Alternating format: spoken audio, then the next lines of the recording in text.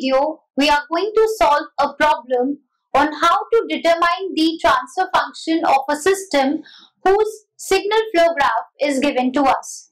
So let's see a problem.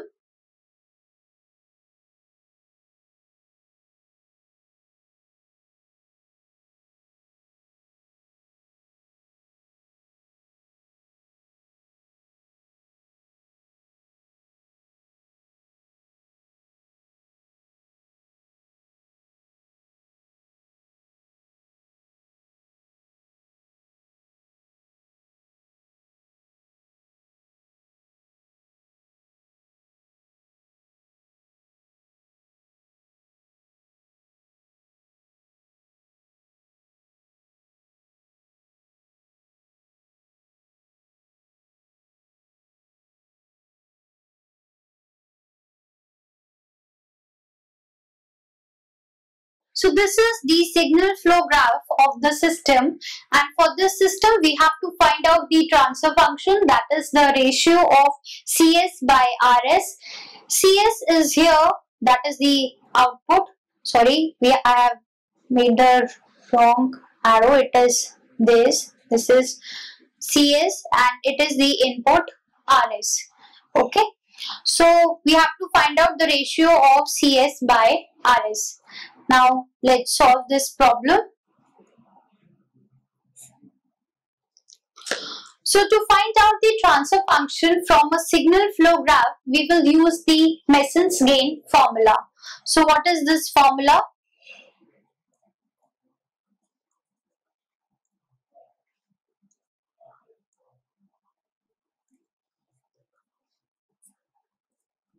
This formula states that the transfer function of a system, it is given by the summation of Pk del k, where k is from 1 to k divided by del. Okay. So here we can, with the help of this Mason's gain formula, we can find out the transfer function of the system. So let's first find out, that is the step 1. We have to find out the forward path in this system. So forward path is a path which starts from or originates from a source node, that is the input node, and terminates at the output node or the sink node. Here we have RS as the input node and CS as the output node. So the path which starts from this input node to the output node, it is only this. There is no any other path, and the gain of this path is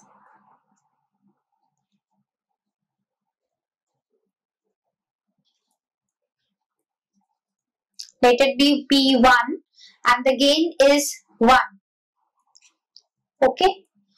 Now for this forward path, we will have to find out the del 1, that is the graph determinant, and it is given by 1 minus the loops which are not touching this forward path. So what are those loops? We have G3 minus H3 as our one loop, and then we have G2, G3 and minus H2 as our another loop, because loop is a path which is starting from a node and terminating at the same node. So this loop, it is starting from this node and terminating it also on the same node, and here also G2, G3 and minus H2 starting from a node and terminating at the same node. We also have this G1 minus H1 as a loop, but this loop is touching this forward path.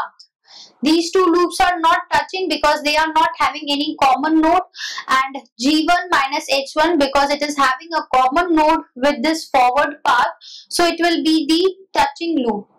So non-touching loops are G3 minus H3,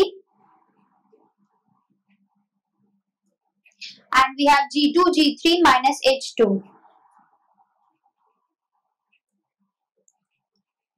So del 1 will be 1 plus G3H3 plus G2G3 H2. Okay. So this is our step 1. Now step number 2 is to find out the del. And what is del? It is 1 minus sum of all the individual loops, gain of all the individual loops. So we have 3 loops, so we will take their gain. So we will have, let's see, first loop is G3 minus H3, so it is minus G3 H3.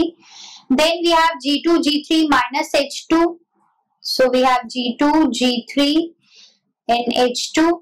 Then we have G1 minus H1. Here we have G1 and H1 also. So we will have minus G1 H1. Okay. So this is the sum of the gain of all the individual loops. Now plus we have, then we will have the sum of the gain of the pairs of non-touching loop. So if you see here, if this loop 3, that is G1 minus H1 and G3 minus H3, they are forming a pair of the non-touching loops. So if we take their gains, then we will have minus G3 H3 and minus G1 H1. So it will become G1 G3 H1 H3. So it is the pair of non-touching loops.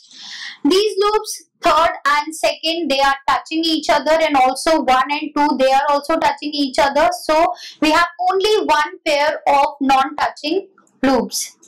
We don't have any triplet here, so determinant will be this.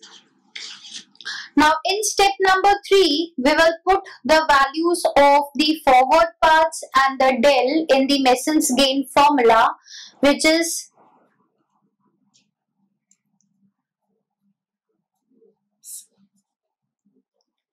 so let's put the values. We will have forward path, we have only one, so we will take P1 del 1 upon del.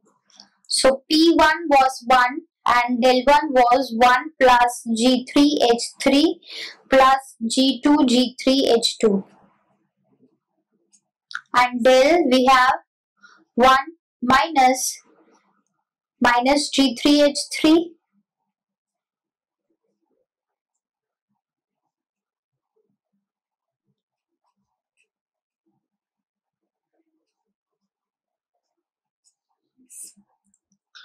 So our overall transfer function, that is the ratio of CS by RS, which we have to calculate, find out in the question.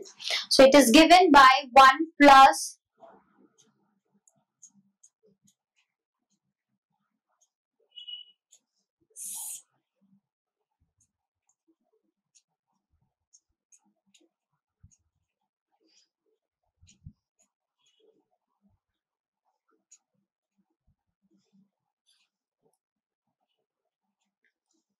So this is the overall transfer function of the system.